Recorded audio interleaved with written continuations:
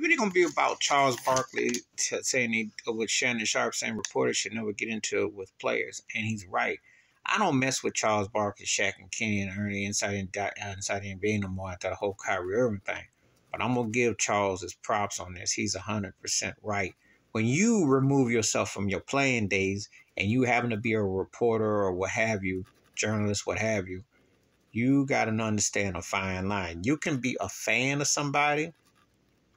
We all knew that Ahmad Rashad was fanboying for Michael Jordan. We knew it.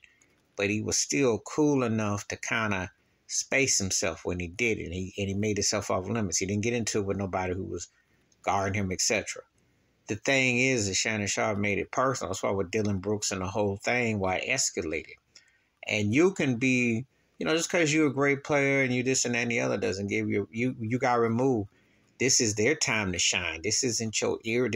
You can report on it and they don't like your comments, but you got that right. But there's a fine line. Like when Troy Aikman took a shot at the NFL, talking about how bad it looks and what have you, playing and what have you, and he was talking about it. He didn't have a bias in vogue. He didn't have that person he ruined. He just said a generalization of what he talks about, the quality.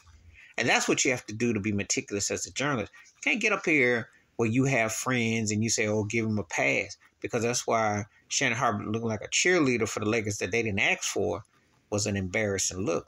And Charles Barkley is right. You don't get into it with these players because it's their era, it's their time to shine. And they're doing their thing. And you look like a broke groupie out there trying to say you too small, you this and that. Because everybody else would have gotten their butt thrown out of L.A. last week.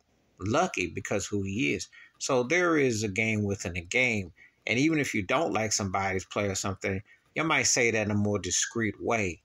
But when you're working in the context of it, you have to be cognizant of the fact that you are employed in how you present it. You know what I mean? So Charles Barkley was right about Shay going too far with that. When you're reporting, you have to speak within your context, not on your sentiments and your feelings. Even if you are, you don't do it that close and personal. Please hit like, subscribe, welcome thoughts or comments, and I do respond. Thank you. Wash your hands, keep your mind clear. Watch out for another and share the video if you want to. You ain't gonna hear me giving Charles Barkley too much dab much these days, but he was right about Shannon Sharpe going too far with that whole thing in LA last week, and I'm out.